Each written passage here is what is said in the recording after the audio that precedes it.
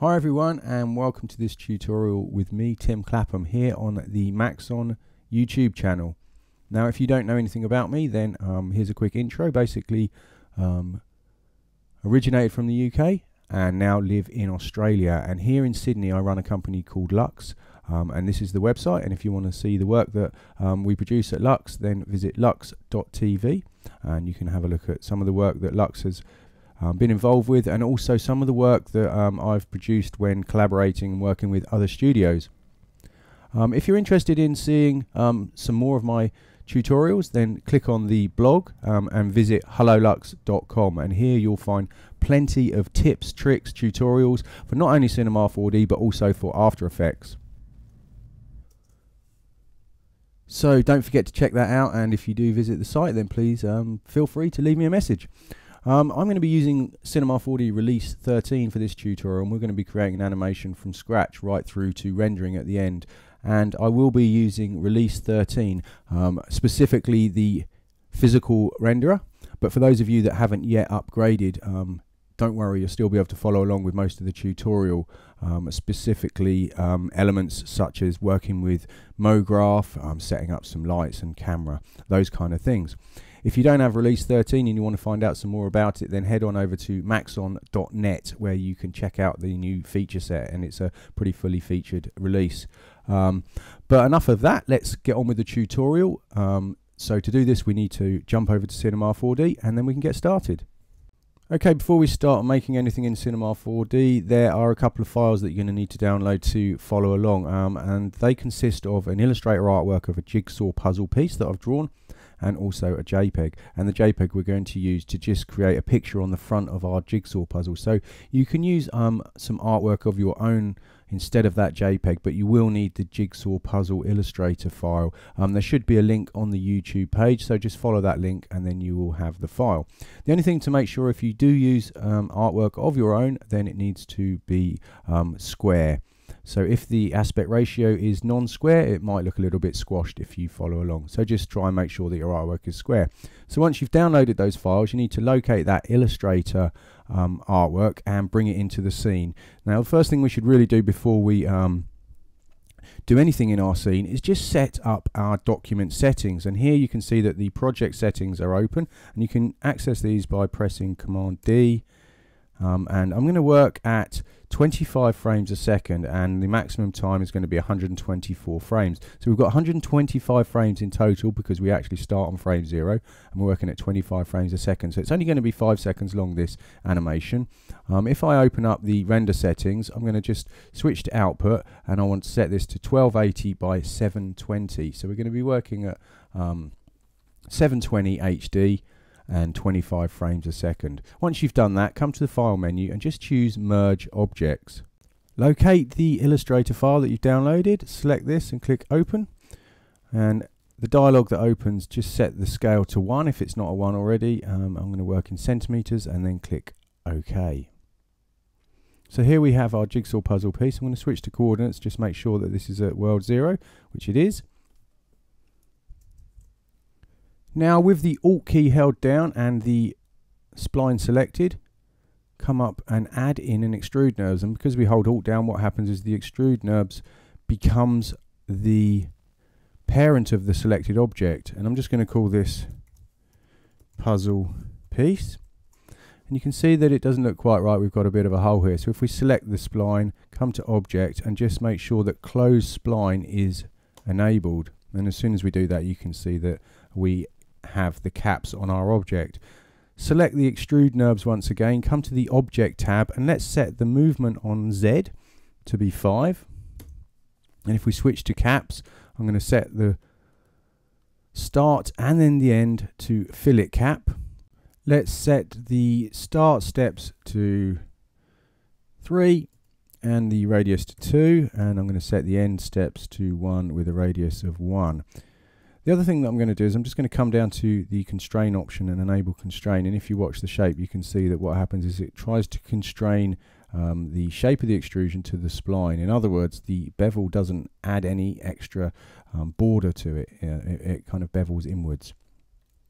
You have to be a little bit careful using constrain depending on the shape that you have. If you have holes in your spline, then very often what will happen is you won't get the result that you require. So just use constrain with a little bit of caution, but in this example it works just fine. Okay, now we have the puzzle piece made. We can obviously create loads of duplicates of these and make our jigsaw puzzle. We're going to need to rotate them for the pieces to all intersect correctly, but first of all let's look at one of the ways that we could do this. Now there's a few different ways we can do this, and depending on how you want to approach this, there are different issues and problems with the various approaches. I'm going to show you one method and then show you why it doesn't necessarily work, and then show you an alternative method that does work. So let's select our puzzle piece, hold down the Alt key, come up to the MoGraph menu and add in a cloner, and again because we're holding Alt, our puzzle piece becomes the child of the object that we add. And here we go, you can see that the cloner by default is set to mode linear. So let's set that to grid array first of all, and I'm going to use a count of 10 by 10. So I'm going to set X to 10, Y to 10, and then on Z I'm just going to set that to 1. Now we need to obviously spread them out to the right amount, and I know that a value of around 1021.5 should work in here. And for the Z size, I'm just going to set that to 0. If you press H on the keyboard, we can frame our object, and there we go. And you can see that we have our puzzle, and it's kind of linking up correctly along the vertical columns, but across the horizontal rows it's not working because we need to rotate every other piece. In fact, it's not even working on the vertical columns. I'm not sure what I'm talking about there, because obviously these pieces here are intersecting, so we need to rotate them. So one way we could do this is simply with a shader effector, and we could use a checkerboard pattern, because we can use the values from the checkerboard to control the rotation of our pieces. So with the cloner selected, come to the MoGraph menu, just add in a shader effector. Now by default the shader effector will scale the pieces up, so we need to switch to parameter first of all and just uncheck scale. I'm not going to affect the color either, so I'm just going to set the color mode to off. Now, so what we need to do is rotate them, and if we come to rotation and enable this, and let's set bank to be 90. Now of course at the moment it's rotating them all 90, so we need to say rotate this, don't rotate this, rotate this, don't rotate this, and we can use the checkerboard shader for that. So if we come to the shading tab and come to the shader list, come down and choose surfaces, checkerboard, and you can see that we have white, black, black, white, and what will happen is that where it's white it will use the full value under parameter 90, and where it's black it won't use any value, it will use 0. And if we used a gradient with grays, then it would interpolate that parameter value between them. So in other words, mid gray would be between 0 and 90. So we need to arrange this checkerboard across our jigsaw puzzle, and we want it to really fit here across these four and then tile. And if we look at the cloner, you know that we've got 10 by 10, and we want it to cover the first two, so we need to kind of tile it 5 times. In the shading tab of the shader effector, underneath the checkerboard shader that we've added, you can see there's a section for mapping, so fold that down and you can see here that we have a current length of X and Y of 100, and because we want to have 5 across, we need a fifth of that. So we can put in here 20%, and if we put 20% on Y, you can see it's starting to work. We've still got a bit of a problem here, but you can see over here everything is starting to work. Now the reason we have a problem here is just because of the way that tiling works, and what happens with tiling is when you tile things, the shader actually wraps around. So what we can do to get around that is we can just make that a slightly higher value to just get around this problem. If we set those to 20.1, you can see that that then fixes it, and that's because the wrapped around shader is being pushed off the edge, and now we have our jigsaw puzzle pieces all in place, so it all looks good and everything seems to be working okay. One thing you might have noticed is as I drag around there, it disappears out of view. And this is because we're kind of creating quite a lot of geometry. We didn't optimize anything as we went. Our spline is set to the default values, and we've cloned all these jigsaw puzzle pieces regardless of how much geometry there is. And already with just this simple shape in our scene, it's already starting to become pretty sluggish. So we don't want that. So we need to think about how we can optimize this as well. But before we do that, I want to show you one of the problems with the technique that I've demonstrated here. Now, because this is a jigsaw puzzle and we're going to want to apply an image to this, and the idea that I have is that the jigsaw puzzle assembles and then we fly the camera through it and it all breaks apart as the camera flies through it. So we're going to want the picture to assemble correctly over the whole of all of our pieces, and we're going to want B, the picture to stick to the pieces so that as the pieces move, the segment of image that is on that piece stays on that piece. What we've done here is we've taken the pieces and we've rotated them, so when we add our picture to it, this is going to cause us a problem because all the pieces are going to rotate and our picture won't align. The easiest way to show you what I mean is to actually add an image and apply it to the jigsaw, and then you can see the problem and why we need to approach this using a slightly different technique. So if you're going to use your own JPEG, you need to just create a new material first of all by double clicking in the material manager, and I'm going to call this puzzle front, and select the material, and in the attribute manager switch to the color tab. I'm just going to switch to the basic tab actually and just switch off specular for a moment, just so we only have the color channel active.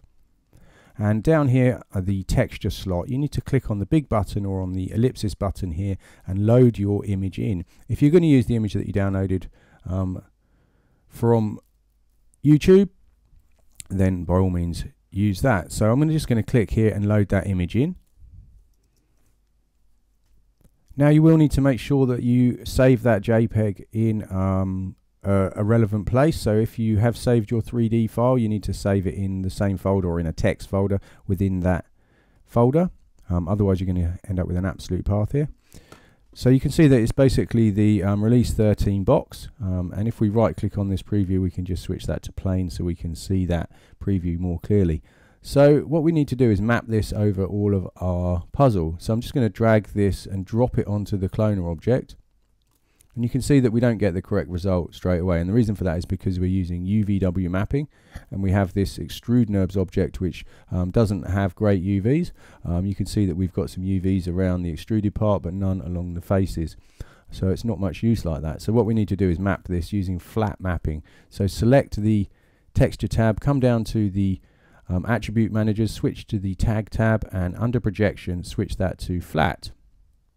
If we select the cloner object and also switch to our texture tool, you can see here there's like a yellow grid which represents the projection that we're using at the moment. Now we want that grid to be over the whole of our jigsaw puzzle. And there's an easy way to do that. Just make sure you've got your texture tags selected, come to the tags menu, come down and just choose fit to object. It will then ask us if we'd like to include our sub-objects, and of course we do want to include the sub-objects because that's the puzzle pieces. So just click yes, and you can see that it then calculates that for us. If we want to check that it's done that correctly, we can switch to the coordinates tab and just check that the size here is the same on X and Y, because we know that our image is a square. And if we render this now, you can see there we have the image over our jigsaw puzzle. So it all looks great, there's no problem. Well, it doesn't seem like there's a problem, but as soon as we move any of those jigsaw puzzle pieces, what's going to happen is the texture is not going to stick to them. We're using flat mapping. The mapping is based on the kind of axis of the cloner. As we select these objects and look, you can see the yellow grid that defines where the texture will be. As soon as we move a puzzle piece out of this space, it's going to move out of the texture space, and because this is tiled, which we can see under tag tile, what will happen is that it will start to repeat the pattern. So that's not how we want our jigsaw puzzle to work. And if you want to see that happening, the easiest thing is we can just select our cloner, come to MoGraph, add in something like a random effector.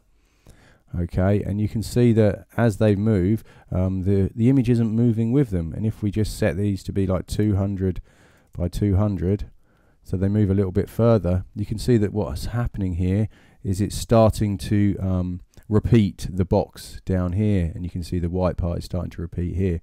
instead of that blue section sticking to it. So that's definitely not the result that we're after. Now there are a couple of ways to get around this, and one of them is built into the cloner. And if we select the cloner object and come to the object tab, under here we have an option to fix texture. Aha, so that's exactly the option that we want to use. So I'm just going to get rid of this. Now I'll leave the random effector, but I'll just leave it disabled. And in the cloner, let's set this fixed texture parameter to be on. As soon as we click it, we've got a few different options in there. Now the one that we really want to use is straight. Now the reason we have alternate X and alternate Y is if you want to use it for creating things like a card wipe, so that you flip all of your cards around, and what will happen is it will arrange the textures correctly on one side or the other, so as they flip round it assembles. But we're not doing that, we're just rotating every other puzzle piece 90 degrees. So if we choose straight, let's see what happens. The first thing that you'll probably notice is that the puzzle now looks incorrect. Now the reason that it's done this is because it's actually stuck the texture on, and then we've applied our shader effector, which has then rotated all the other pieces. So it's actually doing the right thing. It's us that have set this up incorrectly. If we switch our shader effector off so that all of the pieces are how they were originally, you can see that the actual texture itself is now mapped correctly. But of course, the problem that we have now is none of the jigsaw puzzles fit together. But if we switch our random effector on so that everything moves, you can see that we don't have this fixed flat texture anymore. All of our pieces are moving into these different parts of space, and the texture that is stuck to them is stuck to them. So we need to think of a different way of actually assembling our jigsaw puzzle, because using the shader effector like this isn't working, because when we come to assembling all of our pieces, you can see that every other piece is rotated, which means that our texture is all rotated. So what we're going to do is we're going to actually step back and rebuild the jigsaw puzzle again using a slightly different method, and this will allow us to rotate our pieces. And while we're at it, we might as well look at how we can optimize this, because if we switch on our random effector, you can see it takes a while to actually redraw the screen, and if I come up and adjust any of the parameters, I'm not getting any kind of feedback at all. And you know, you just can't work with a scene that's like this. You need to have feedback all the time, and of course we can optimize our scene to make sure that we get that kind of feedback as we rebuild our jigsaw puzzle. We need to determine what it is that's causing this slowdown, and it could be that we're using really high-res textures, or it could be the amount of geometry in the scene, or it could be a combination of both. So let's just take our texture tag and let's just delete that off of the cloner for now. Okay, and if we select our random effector and just scrub the strength, for instance, you can see that the feedback is non-existent. So it's definitely not the texture that's causing the problem. I would say it is pretty much guaranteed that it's the geometry. Let's just disable everything in our scene except for the extrude and the spline. If we select the puzzle piece extrude NURBS and press O to frame that object, and let's just have a look at the amount of geometry that we have here, and you can see that as a single object it's not too bad, but we've got so many polygons all the way around these edges, and then we've got the fillet, and then we've also got the caps as well, and although they look like they're one object, they're actually an n-gon, so they're made up of lots of triangles internally. And if we come down to the caps of the extrude object and change the type to be triangles, you can see all the triangles that are created, and they're actually there even with an n-gon. All that happens is with an n-gon, they're kind of hidden edges. They're not real edges, they're virtual edges, but they still exist at render time. So there's quite a lot of geometry on that one object.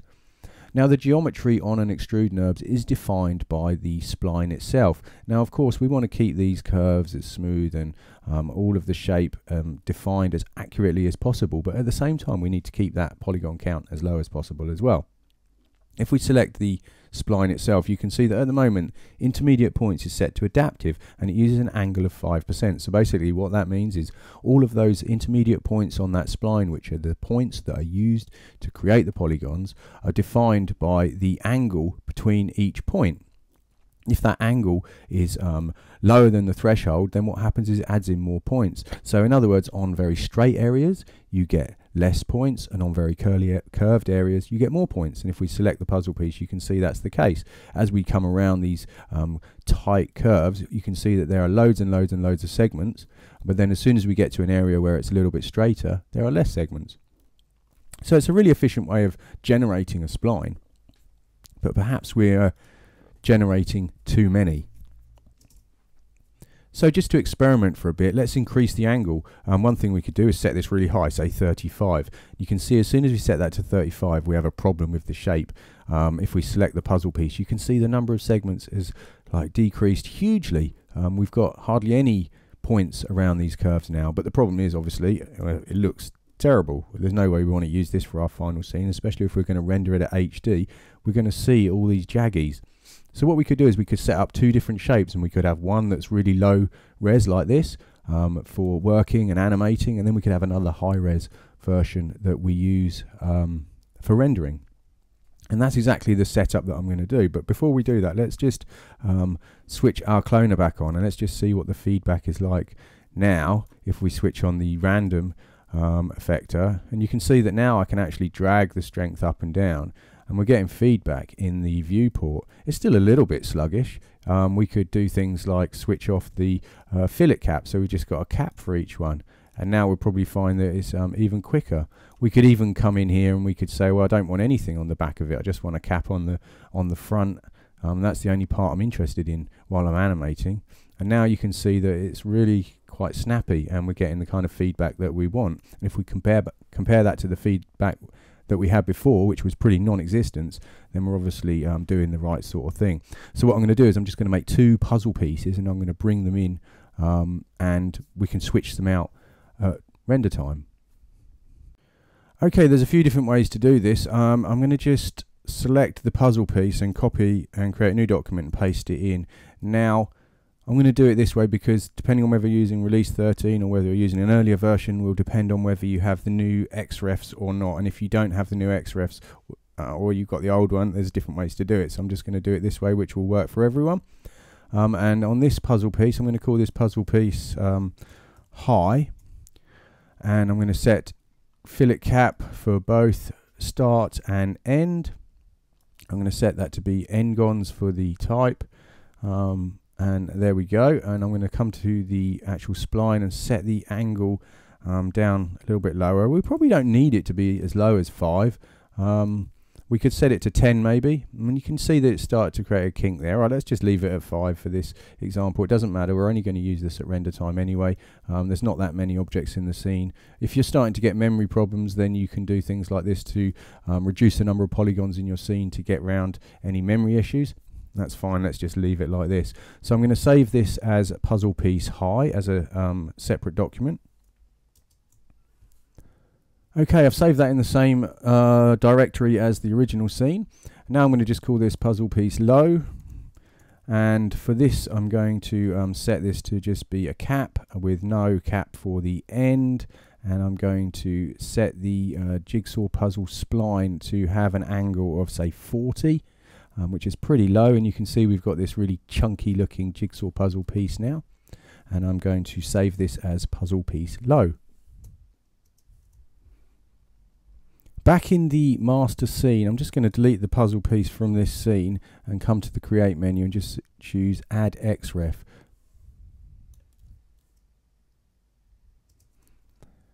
Next I'm going to choose puzzle piece high and click open. Now this is where things differ between release 13 and the earlier releases. This XRef is a new feature with actually release 13, and you can see when we select this under the object tab we have our reference object, and then we also have an option to load in a proxy or a low res version. So what I'm going to do is I'm going to click on the ellipsis here and load in the puzzle piece low.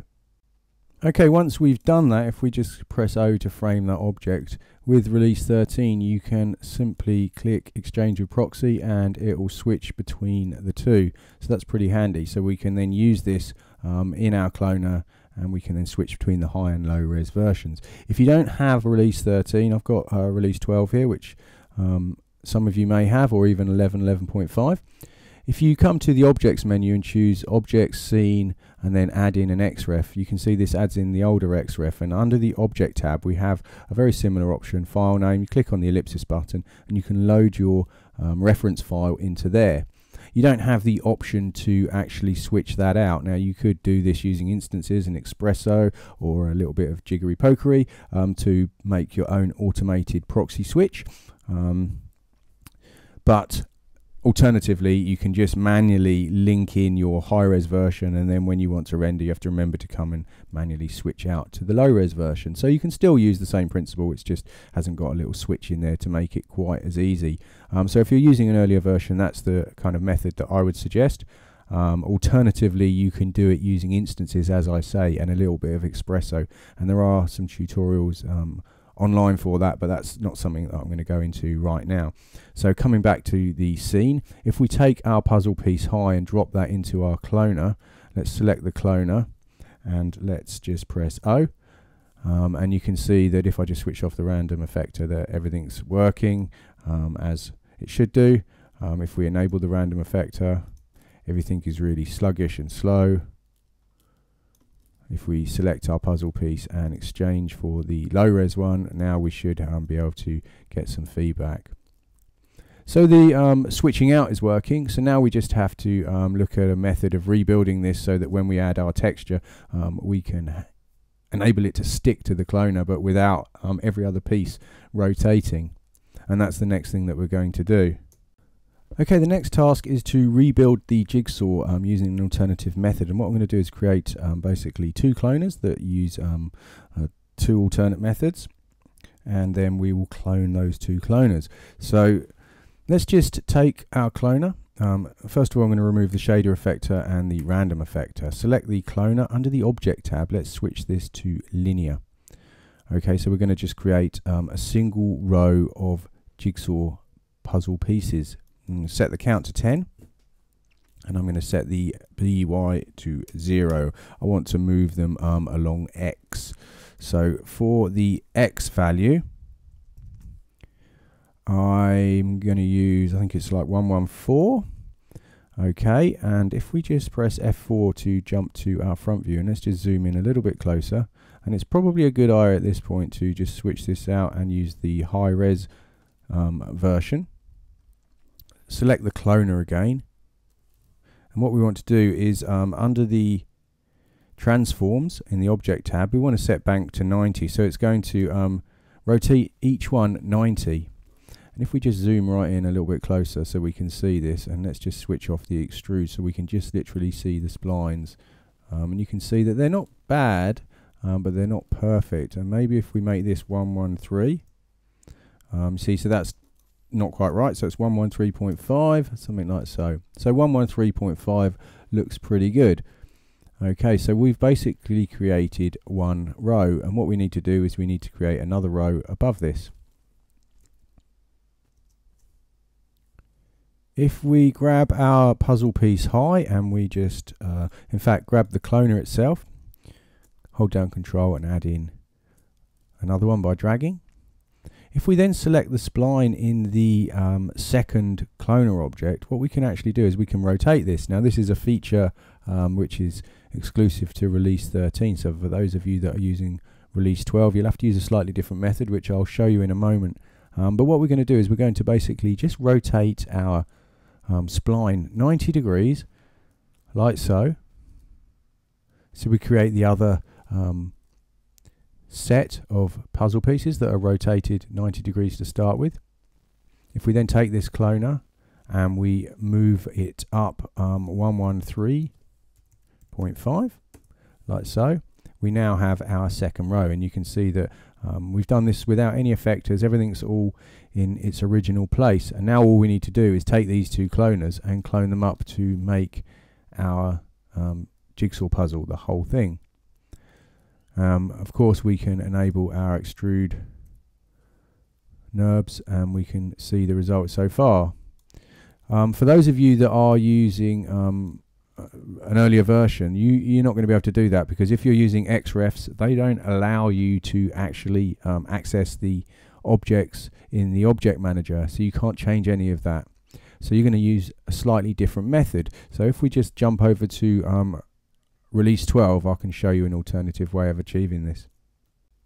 The first thing you need to do is to open up the scene that you're referencing in your XRef. So here I've got the puzzle piece high, and you're going to need to do this for the high and the low, so you can switch between them. And all I've simply done is taken the puzzle piece and I've made a duplicate of it by control dragging, and in this one I've rotated the I've actually rotated this one, and I've rotated the spline 90 degrees on bank.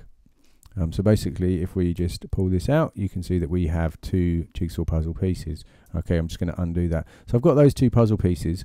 If we close this down, and here we have the XRefs that I've made, and these are release 12 XRefs, and you can see that I have each one. This one's rotated 90 and that one isn't, but they're referencing the same file. And the way that you can do that is if you select the XRef in the attributes manager, you come to XRef object, and here you can see what it does is it shows you all the objects that are included within that XRef. And all I've done is I've disabled one of them, and then on the other one I've disabled the other one. So we now have a very similar setup to before. And all we need to do is do this in release 12 or 11.5, and you can then use the same XRef and have your two rotated versions. So you can't actually rotate the spline itself in the object manager. You have to do it in the referenced file and then disable the including of the alternate pieces. So hopefully that makes sense. So coming back to our scene, you should have two cloners, and I'm just going to close these up. Come to the MoGraph menu, add in another one, and let's call this cloner puzzle. And if we drag these two cloners and drop them into here, and we set the object Y transform, and what we need to do is we need to set that to an amount so that it moves up the same for each row. So it's 113.5. And there we go, and you can see if we set that to 10, we now have all of our pieces. And everything's a little bit sluggish because we have all of that geometry, so we will need to switch out to our low-res version. But now we have our puzzle built using cloners, but we haven't needed to use any effectors or any of the transforms in the cloner here either, because that will upset our fixed texture parameter. So we should be able to map our texture onto it now, and we should be able to fix texture and then use random effectors or whatever other effector we want to use to animate it, and the puzzle pieces should work and the texture should stick. So it's a good idea to check that before we move on, and if everything's working okay, then we can start setting up the animation, and we can set up our lighting and our textures and our camera, etc. Grab the puzzle front material that we created and drag this and drop it onto the cloner puzzle object.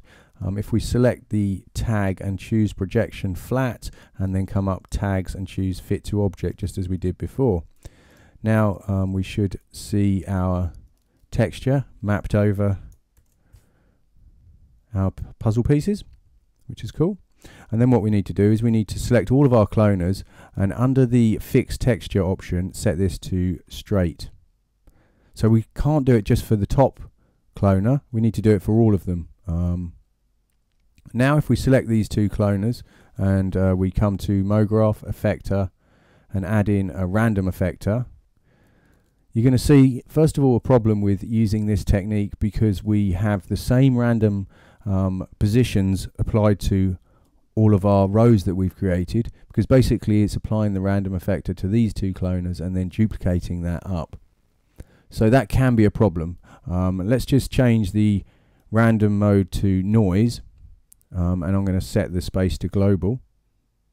And now if we just increase the strength,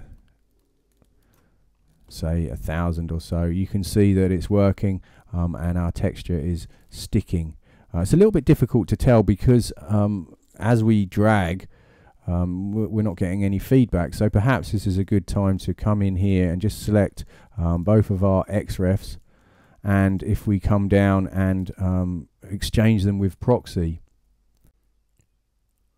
So once we click that, it will exchange the geometry for our low res version, and we should be able to now select our random effector and drag around and see that everything's working as it should. So if we take the strength up a little bit higher, you can see that the artwork is in fact sticking to the pieces and everything's working as expected.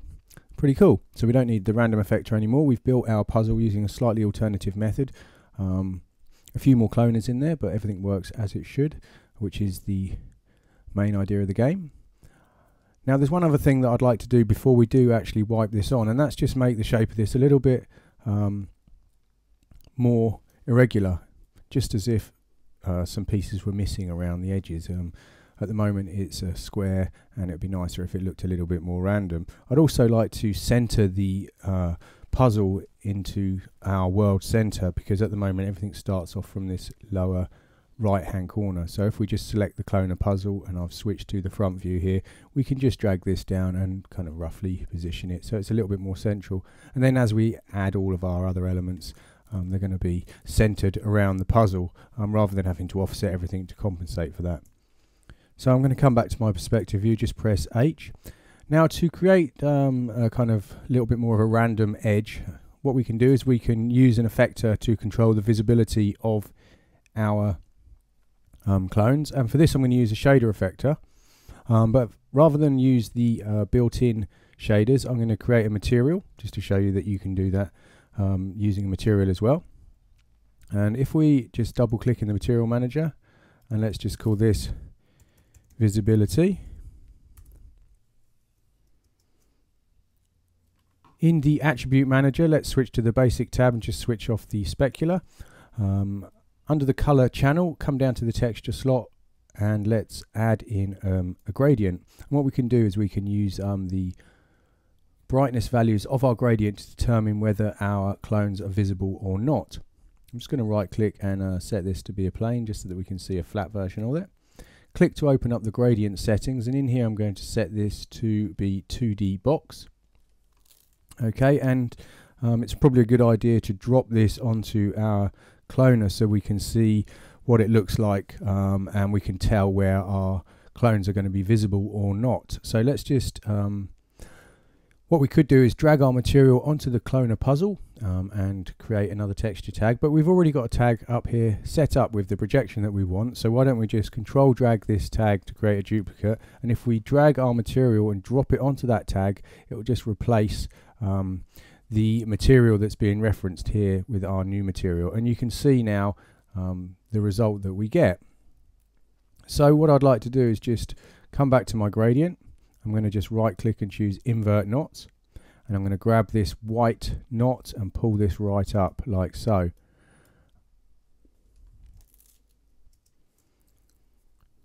We now have this kind of black around the edge, and what we can do is we can add in some turbulence here, and I'm going to set this to say around 25. You can see that kind of eats in a little bit more, and what I'm hoping to do is where these black parts are, we can make these pieces disappear. I'm going to reduce the scale to 50, and that's the scale of the noise that's used. And then what we can do, if we're not happy with the look of this, is we can actually kind of jump through the seed values, and we can also come in and rotate this. But it's probably a good idea before we start messing around with all of these to actually apply this to an effector so that we can see the pieces actually disappear, and that will give us a good idea of the aesthetic that we want. Now I want to keep this tag on this object, but obviously I want to see my Cinema 4D box. I don't want to see this noise, so we can move this tag and place it to the other side, so now it won't be rendered, it's just there as a reference, but by keeping it on this object it will keep the mapping and its axis and orientation the same, even if our cloner moves around. So if we select our two cloners that are inside here and come to the MoGraph menu, choose effector and add in a shader effector, and let's just call this shader visibility, and then we can use this to control which of our pieces are visible or not. You can see that it's already scaled up the pieces, so we need to switch to parameter and just uncheck scale. I'm also going to set color mode to be off. Now at the bottom here we have the option for visibility, so let's just enable this checkbox. Next thing we need to do is to tell it a shader or a material or a texture tag that we would like to use to control our visibility. So if we switch to the shading tab, at the moment here we have our channel set to custom shader, and that allows us to then use any of the shaders within here. But we've already mapped a texture over the surface of this, and we have a texture tag. And if you check on our material, you can see that we added our gradient into the color channel. So what that means is in the shader we need to say, okay, what I want to do is I want to use this texture tag and I want to use the color channel of the material that it's referencing. So we choose color, then we grab our texture tag and we drop it into this slot. And you can see we immediately have a result. If you look at the preview for the material and you look at the result, you can see that where we have white we have pieces visible, and where we have black we have pieces invisible. So we can actually come in and adjust our shader and we should get a real-time update. We can create an aesthetic that we're happy with. So I'm just going to click to open the gradient again. One of the things I'm going to do is uncheck cycle, and you don't really notice that in this preview here, but if you look down in the material manager you can see that what's happening when we have cycle enabled is it's kind of cycling the gradient, or it's tiling the gradient, and I don't really want that to happen. So I'm just going to switch that off, and we can obviously adjust the turbulence and the octaves and the scale, etc., or we can adjust the rotation, and you can see that as I move this we get feedback in the editor. So I'm just going to set this to be around -25, and we're just going to jump through the seed because this will give us a totally different look each time, and you can do this until you reach one that you're happy with.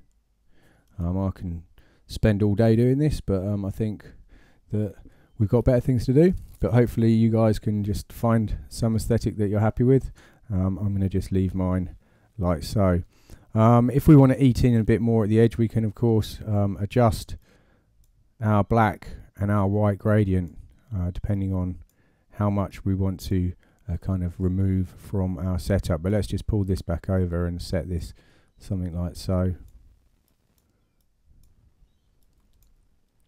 Okay, I think that's fine. So it's just a little bit more irregular. We could certainly choose a different option for if we have many of these, choose a different seed or something so that we had a slightly different look for each one.